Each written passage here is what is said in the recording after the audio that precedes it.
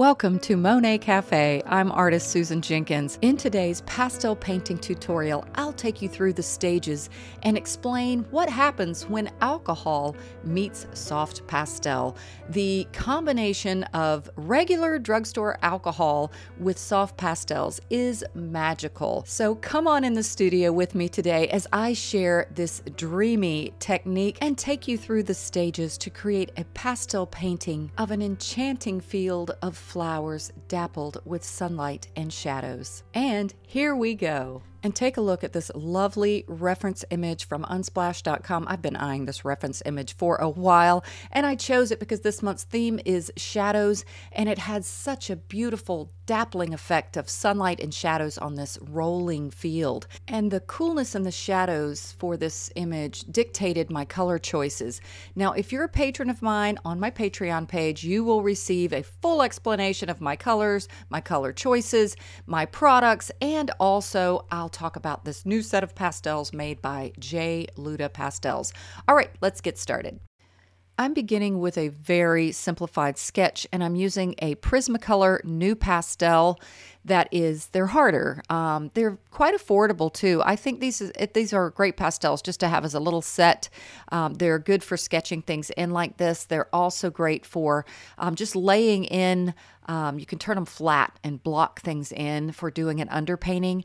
They're not quite as soft as, say, like Sennelier, Unison, Terry Ludwig, so they don't take up quite as much tooth of the paper, and therefore they're great for underpaintings as well. So lots of good purposes for these.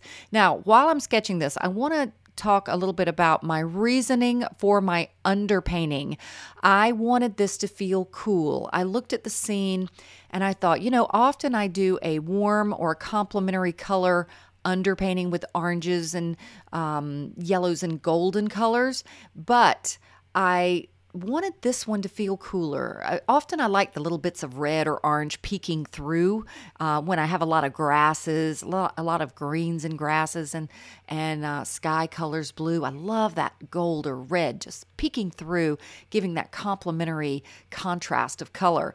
But in this one, I wanted to focus more on shadow colors and have it feel very easy and soothing. So therefore, I decided to give it a cooler underpainting. Now, this might answer some of your questions. Oh, by the way, that was a Prismacolor new pastel that I just laid down to get my darks in.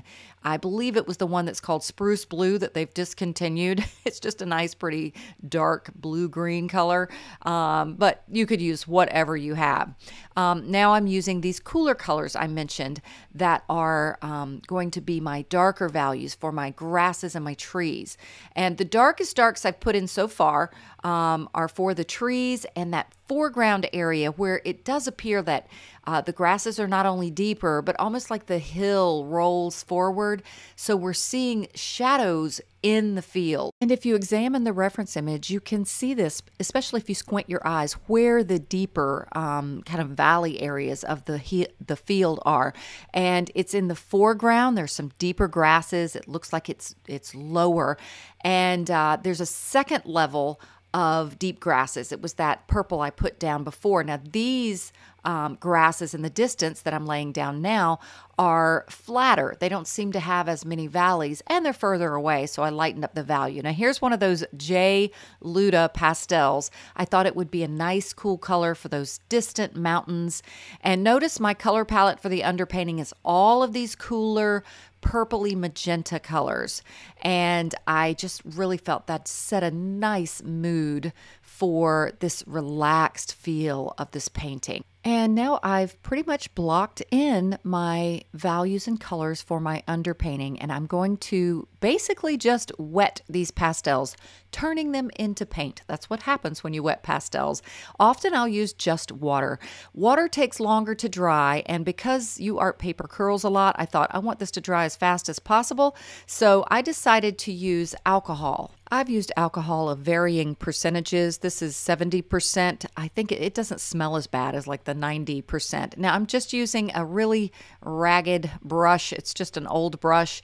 I'll need some paper towels to control the amount of liquid. I first started with the alcohol in a jar, but I quickly abandoned that. It wasn't flowing the way I wanted. So I resorted to a little bottle I keep. It's just a little fine mist bottle that I put some alcohol in. It was from like a body spray, and I dumped it all out, washed out the bottle, and put in some of the alcohol, straight alcohol. And I find this method works really great to keep gravity working in your favor. The drips just kind of flow down, and I really wanted to have enough application of alcohol for it to feel really loose. You'll see me even start applying more as I get down to the grasses. They really start to drip and run. Also, I am cleaning my brush when I move from one color to the other. I don't want to contaminate too much of that dark spruce blue color from the Prismacolor new pastel. So every so often I'll just kind of rinse my brush out. And now you can see where I'm getting to the grasses. And I'm working in bands. I want to keep that feeling of where the deeper valleys are in that hill versus the areas of grasses that are a little bit more on a peak. So a lot of times people are like, oh my gosh, that just looks like a total mess. But I'm a true believer that it is these loose beginnings that bring life to your painting. And an alcohol wash like this with soft pastels is a fantastic way to begin a painting and influence it to have an impressionistic and painterly outcome. And here I've blown it dry with a blow dryer, and it does have some curling. It's a little wavy and warped. It does flatten out by the end of the painting, but I did have to kind of work against some of that curling. All right, time to paint. Now I'm using some of these J. Luda pastels, but I have another video coming where I do a full review of this set, but I will say I love them. They're very similar to Terry Ludwig pastels in shape and consistency, and I wish they weren't so expensive. They're pretty darn expensive because they come from Romania. I think it has to do with how much it costs to get them here, but I did love them. And now sit back and relax to watch the rest of this painting come to life.